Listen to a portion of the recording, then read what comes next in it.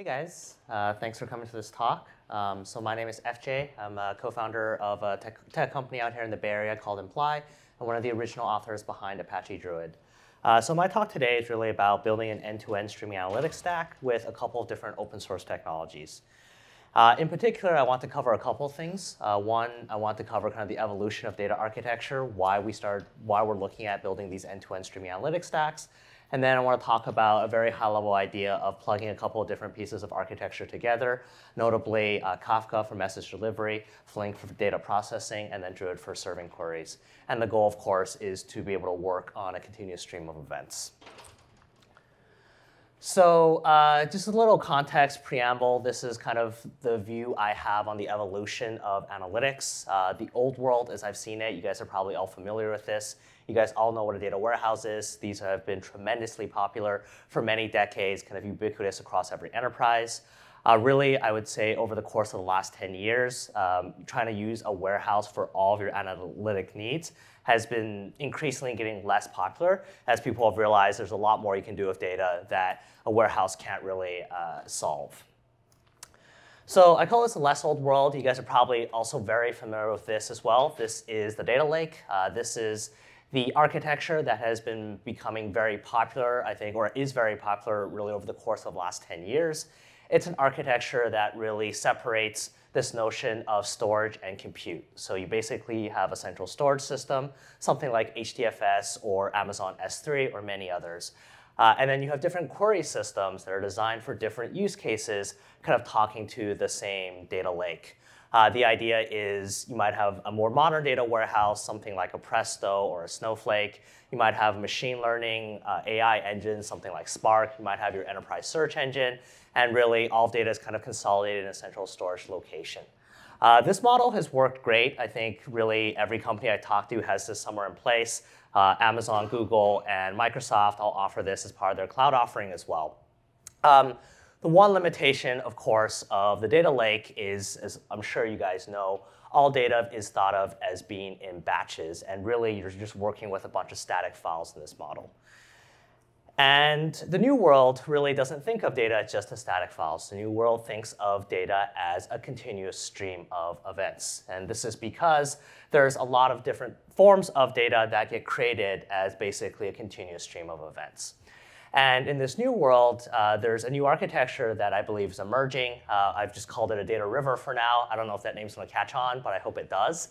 The idea is there's a couple of different pieces in this model, similar to a data lake world. So in this world, typically you have a stream hub or a message broker or a message bus. Apache Kafka obviously being kind of the most popular open source project that's really designed to not only store kind of events, but really transfer them from one place to another. You have your stream processors now. This is the Flink conference. You guys are familiar with Flink. Flink is a stream processor. It's really designed to be able to transform and manipulate a continuous stream of events. And there's now new query engines. I work on a project called Apache Druid. Druid is a new form of query engine really designed to think of data and work with data as a continuous stream of events. So the stack I want to talk about really has kind of three pieces. Each of these three pieces are designed to solve kind of three different problems. The first problem is around event delivery. How do you get discrete events from one place to another? The second problem is around event processing. This is what Flink is very good at. This is how do you transform raw data in a format that's more consumable. And then the third one is querying. What is a more modern database that's centered around event-driven data actually look like? The reason why I talk about three different systems is each of these problems is very difficult to accomplish at scale. Even delivering events from one place to another is very difficult to do when you have a lot of data. So the stack is going to look something like this. I'm going to talk about each piece individually. I think I only have 20 minutes for this talk, so I'm only going to cover high level what each of these three pieces is designed to do. And we start with data delivery. So as I mentioned, the idea behind data delivery systems is really you have this idea of things producing data and then things consuming data. And the purpose of the delivery system is to get events from where they're produced to where they're going to be consumed. Data delivery systems, really, I think Kafka is the most popular system here. There's AWS Kinesis and Azure, there's PubSub, kind of each of the public cloud providers have their own variation. In data delivery at scale, there's a couple of different challenges. The most notable one is how do you guarantee that events are going to be delivered when there's outages, when there's problems? So if you have network outages, you have machines going down, how do you ensure that you don't drop data? If the thing that's producing data goes down or the thing that's consuming data goes down, how do you try and make sure that those failures don't impact one another? Other data delivery challenges consist of what happens when you don't have a single consumer of data, what happens when you have many consumers. So you have data getting created, you may have a lot of downstream systems that need to consume this data. Oh, sorry. And of course, high availability and scale, something always present when you're working with more web scale, enterprise scale data. So data delivery, really, I think Kafka is the most popular, kind of ubiquitous choice there. It has a very straightforward, reliable design. It's kind of it's designed really as a PubSub queue. There's this notion of a separation between things that produce data and things that consume data. And then Kafka basically acts as an intermediate storage. So the idea is if you have the things that consume data, if they go down, they're not impacting the things that are producing data and vice versa. So there's buffers to load incoming data to give consumers time to consume it. So if you have spikes of data, if you have high volume or low volume data, it's really pretty resilient to different things that can happen in production. Nowadays, Kafka also has exactly once event delivery guarantees. So if you're writing to Kafka, you can now do so exactly once, which is very, very powerful because it's really minimizing the ETL for cleaning up duplicates and things of that nature. So Kafka, I think, really great piece for data delivery. Usually, you just have producers running on your machines. You feed data into Kafka. And then the next stage of the stack is around processing. So stream processing, now a pretty popular concept. There's many different types of stream processors. Flink is a very popular one. There's Spark streaming. There's Kafka streams. There's others out there. But the purpose of stream processors, the number one use I see of them out in the wild and in production is around cleaning the imperfections of raw data. So raw data has many imperfections. It's usually not usable as is. Oftentimes, what the processing systems are doing is they're applying business logic. They're replacing, maybe machine-generated values with human-readable ones. They might be doing more complex operations like joining multiple streams together. Stream processing has its own set of challenges. The first generation of stream processors actually suffer from many challenges at scale. More modern stream processors have really solved some of these challenges. The biggest challenge is being able to efficiently apply multiple operations on an unbounded sequence of events. So if you think about how you may transform or manipulate data, you might be replacing null values with some default value. You might be replacing some ID with a more human-readable string. You might be joining kind of multiple streams together. Each of these operations can have very different resource requirements. Replacing one string with another string doesn't require a lot of resource requirements. Joining two large streams at scale can require a lot of different types of resource requirements. So good stream processors really should be able to solve problems like this. And obviously, high availability and scale is something that's kind of present in every single stream processor. Stream processing with Flink, this is an idea not just with Flink, but kind of all good stream processors. You should be able to break up your processing logic basically into a set of logical stages or tasks. And each task can be assigned its own resource requirements. A task that's joining two streams together can have a different set of resource requirements than a task that's kind of replacing a string value. And then these tasks are joined together to form an end-to-end data pipeline. So usually when you're transforming data, you're putting multiple tasks in a sequence together. So yeah, you have raw data. It's getting sent to a system like Kafka. It's getting transformed now into a system like Flink. And this data is now in a state where it can be queried. A lot of stream processors do support the ability to query the stream directly. Kind of one drawback there is really a lot of your queries actually get transformed into tasks. And the data is not stored in any format that's really optimized for different types of analytic queries. So I think some of the more sophisticated streaming analytics stacks actually have a dedicated query layer. You're basically leveraging a system like Flink just for data transforms, and then you're taking that transform data and storing it somewhere else where the data can be stored in a format that's going to be very, very optimized for queries. And this is sort of the idea behind the querying layer. So data querying. So data querying, most querying systems tend to be databases of some sort. The more, I think, stream-friendly databases can do streaming ingest. So these databases can handle a continuous flow of data. It can actually store that data not just for a windowed period of time, but actually can store it for potentially years, depending on the use case and the retention that's needed. I think some of the more difficult data querying challenges is actually being able to do exactly once ingest. So if you have data that's being processed by Flink, how do you load it into a querying system in a way that data doesn't get dropped or duplicated? Anytime you're working with a real-time stream of data, your query also changes. I've seen data pipelines where people are pushing real-time data into a data warehouse, but data warehouses are not typically designed for ad hoc analysis. They're not designed to explore why an anomaly is happening or alert or detect or do root cause analysis on immediate data. So I think for a good data querying system, it needs to be able to do low latency ad hoc analytics. And of course, availability and scale is important here. I'm very biased. I think that Druid is a really great system as sort of the end of this data pipeline, as the end of the stack, is something that's collecting a stream of data and then making that data available for queries. So Druid is a system that's really designed to handle all different forms of event-driven data. It's designed to work out of the box with actually systems like Kafka and Flink. It actually supports exactly once ingest from Kafka, Kinesis, and anything that kind of looks like Kafka. And then it's a system that really combines ideas from data warehouses, time series databases, and also log search systems. So it's designed to kind of do all different types of flows on event-driven data. And it can also retain data for a lot of years. So yeah, I don't have all the time to kind of talk about the architecture of each of these systems, but what I thought I would do is actually give you a real case example. So this is an example in online advertising about how you can combine these technologies together and build an end-to-end stack for advertising analytics.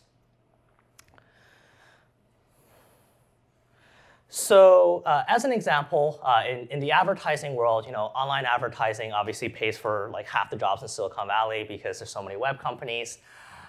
There's kind of two main data sets that are important in online advertising. One is impressions, which is people looking at ads, and the other is clicks, which is people clicking on ads. And usually what most companies that work with ads want to understand is for people that viewed an ad, how many of them actually clicked on that ad. And the tricky part is impressions and clicks are actually both very large kind of event streams. And they're two separate event streams. So what we actually want to do is we want to be able to leverage our stream processor to join impressions with clicks. We want to do some cleanup of the data, for example, mapping advertiser IDs to actual names, mapping geo IPs and longitude and latitude to actual locations, and other kind of processes.